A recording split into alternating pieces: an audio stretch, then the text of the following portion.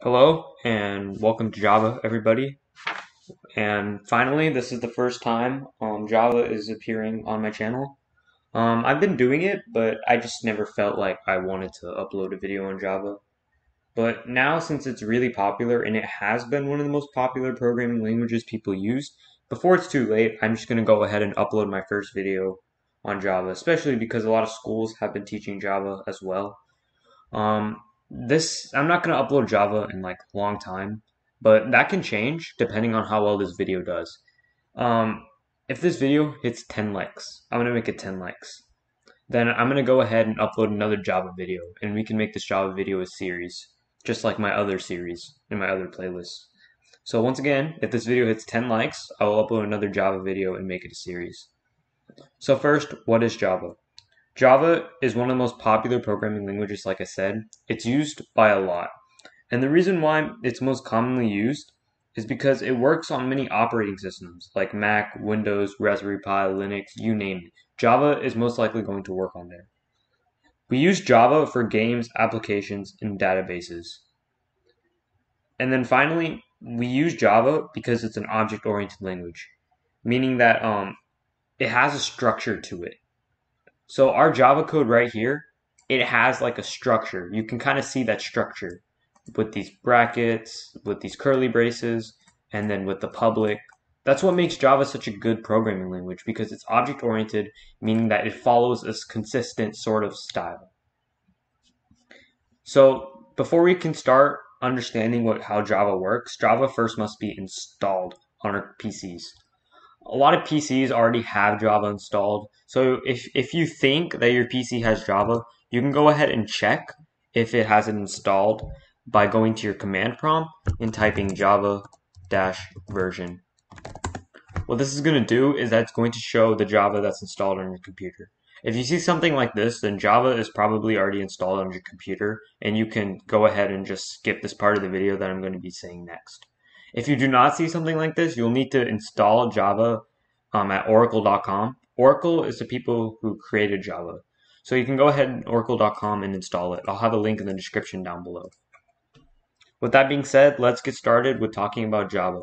I don't like to use Visual Studio on Java just because it just makes things more chaos and messy. So I go ahead and I use Eclipse for Java. BlueJ also works. I'll put a link for Eclipse and BlueJ down below so you can go ahead and download both of those. So now let's get to the main point. Every Java code has 3 lines. Once again, since Java is an object-oriented language, it follows a certain style. So right here we have public, and then we have public, and then we have curly braces. These curly braces are really important because they separate the block of code. Right here is a block of code. Wherever the curly brace starts and wherever the curly brace ends. This right here is a block of code. And then this is a block, and then this right there is a block of code. So it's good for organizing stuff. So with that being said, let's get started. There are 3 main lines that must be present in Java. I already have them right here. The first thing is your class. So before you even start with Java, you need to make a file. So I hope you already did that. If you haven't made a file already, you need to go ahead and make one. Say hello world.java or do whatever you want. It doesn't have to be hello world. I'm just doing hello world for the purpose of this demo. So you can go ahead and do whatever you want. Like I like to say mutton curry or chicken curry, whatever you want. I mean, it's all up to you. And then it just has to end with .java. That must be there because it tells the program that you're doing Java. So with that being said, then you can get started. First is your class. Your class name must match your file name. No exception. This is how we refer to the file. So right here, I said hello world, and the name of my file is hello world. So that is the name of my class.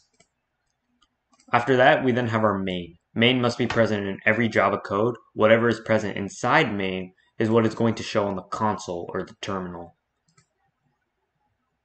And then lastly, we have our system.out.println. Also, don't worry what string args is. That's part of main. I'm not going to go much in depth to it right now. But lastly, we have our system.out.println. What this does, it's like our print statement in Python. It's going to display the information to the terminal.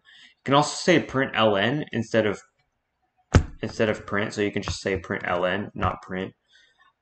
The difference is, I'll just go ahead and say it. So what print ln is going to do is that it's going to print whatever you want inside. So inside I want to say chicken curry. But what print ln is going to do is that it's going to move the cursor to the next line. So the next line of code I try to print, it's going to print on the next line, like right here. However, when I just simply say print, it's going to keep the cursor on that line. So the next statement will just follow at that same line. So I guess you can call it an enter. So print line will make the cursor, it will move it to the next one. So it's going to give like an enter. Hopefully that should make any sense, but I'm not going to go too much into depth of it right now. But now that you understand how this code works, let's go ahead and run it.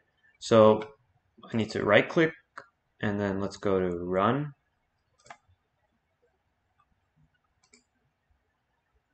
And now it says chicken curry. So that is the introduction to Java. And if you enjoyed it, be sure to go down there and press the like button. 10 likes, I'm going to be making another Java video, and it's going to be a series. And with that being said, I will see you guys next time.